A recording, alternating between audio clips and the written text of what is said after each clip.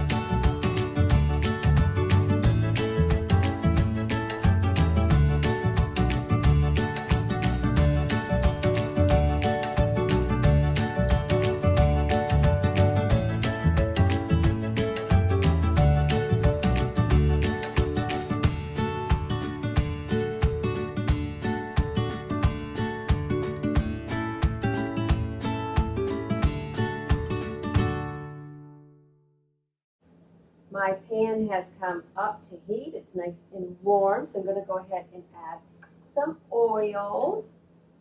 And we're going to saute the vegetables. So I'm going to start with the onion. Hear the sizzle.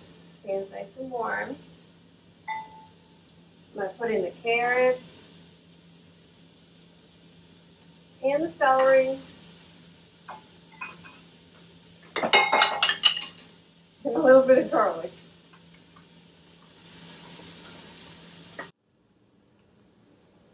So you can see that the onions are starting to become translucent, and that's what you want. This is a basic mirepoix, which is a French culinary term, which is onion, carrots, and celery. That is the base of your sauces and soups. Now that the onion has softened, we're going to go ahead and we're going to add some sausage.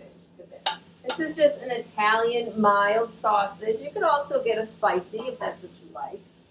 I'm going to go ahead and break it up. I have this handy little tool that breaks the sausage up. I love sausage in soups. It gives it such a nice flavor.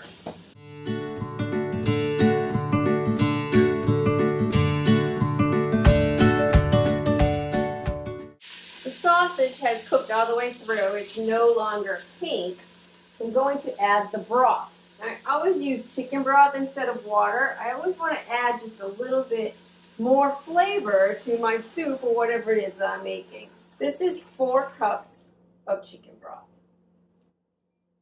I'm going to go ahead and stir it in. And I'm going to let it warm up. And I want to scrape up all the little bits on the bottom of the pot. It's called fond, and it's when we cook the sausage in there, part of it's stuck to the bottom. And this always helps build flavor if you kind of scrape all that up. The soup is just about up to a simmer, and that's what I want. I'm going to add white beans. Now these are cannellini beans, and I rinsed them. So I'm going to put those in. And then earlier we cut up the potatoes. I have them sitting in water because I didn't want them to turn brown. So I'm going to go ahead and drain those. And then we'll add those to the pot also. We're also going to be adding some fresh herbs. This is rosemary, so I'm going to add rosemary into the pot. Now, rosemary is a hardy herb, so it will withstand a longer cooking time. I'm also going to be adding some basil to the pot. But basil is something that you really want to add at the end because it kind of wilts down and you won't get as much flavor from it and it won't be pretty.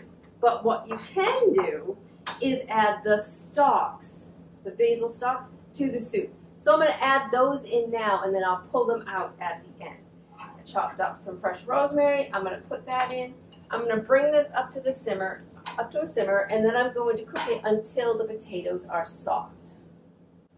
So my soup has been simmering, and I did mention a secret ingredient. So what is that? It's really just going to give a little pop and wow to the soup. So what it is 1 teaspoon of white vinegar, and then 2 teaspoons of honey. This is going to elevate the soup and really just give it that extra deliciousness. So now that everything is in my pot, I do want to give it a little bit of a taste. I did season it with salt and pepper while I was sauteing the vegetables. But you know, it's probably not enough salt in there. And what you're looking for is when you taste the broth, you know, can you taste all the ingredients in the pot? Does the sausage come right through? So that's what salt does, is it brings a pop of flavor. It's nice, but it still tastes just a little bit bland to me. So I'm going to add a couple pinches of salt and, you know, a little bit of pepper. We'll give it a stir real quick, and then I'll taste it again and see if I get that pop that I'm looking for.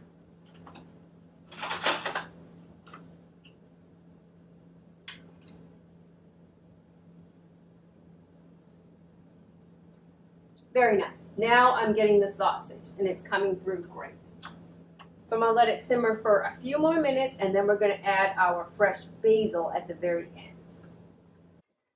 The carrots and the potatoes are now soft. I'm going to go ahead and remove the stems that we put in earlier. A couple of them in here. I think there was 3.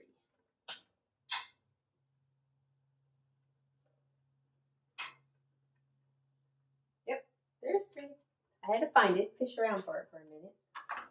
You see they're all kind of, the color is completely out of them. I don't know if you can see. But we're going to add the fresh basil now. Now the fresh basil is going to give it a nice pop. But like I said, you always want to add it at the end of a dish. Basil does not stand up to a long cooking time. I'm going to go ahead and give it just a little bit of a taste. It's super warm, so I mean, it's still simmering in the pot. I do want to try it. Just see if I can get all those flavors.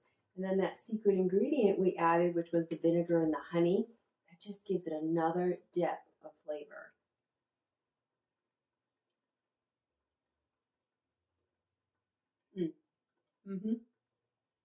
Really, really good. Sausage comes through nice, and you get the little sweetness and the little edge from the vinegar. And then the carrots, of course, are always so sweet. You're going to love the soup. It's one of my favorites.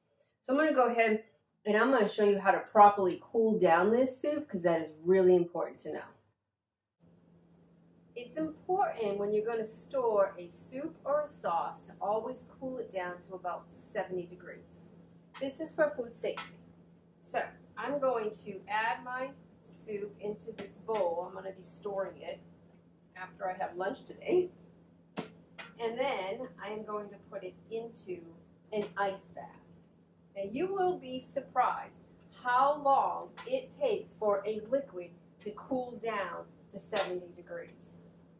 So we're going to go ahead and we're going to give it a test, and I'm going to show you just how long it takes. So there's all my soup. And I have a bowl here with ice cubes and water. And I'm just going to set it right into there. And I'm going to let it sit. Now you do have to stir it occasionally, because the heat will get trapped inside. So if you stir it, it will bring out the steam. And I'll show you that in a minute. The soup has been sitting in the ice bath for approximately 6 minutes. Now you can see there's no steam coming off the top. But as soon as I start to stir it, look at all that steam coming up.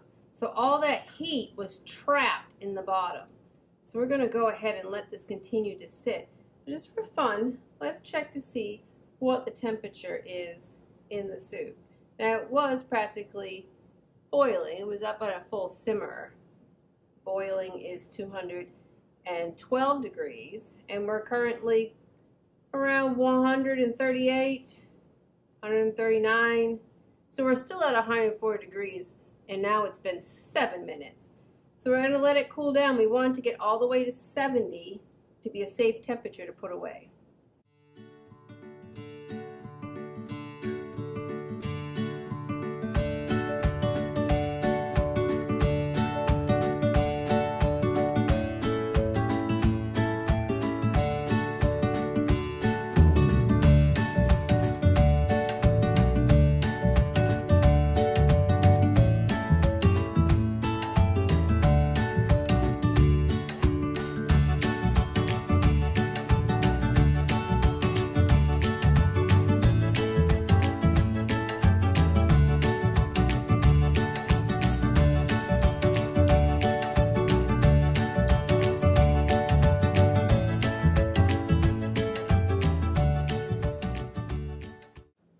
It has been exactly 1 hour since I put this soup into this ice bath to cool down.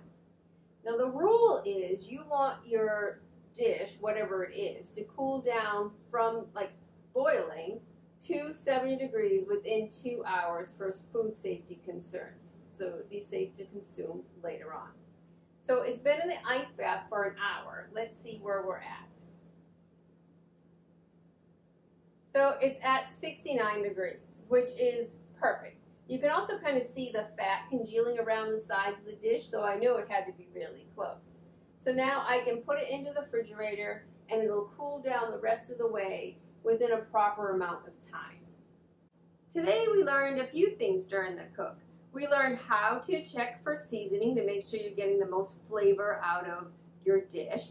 We also learned to use the stems from the fresh basil and then put the leaves in at the last minute just to get the best flavor out of it.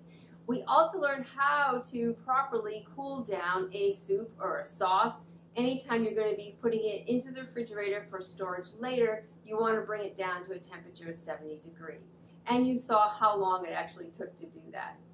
So if you enjoyed this video, I want you to go ahead and like and subscribe to never miss an episode. And until next time, I hope you have a wonderful day and keep it homemade every day. Bye everyone.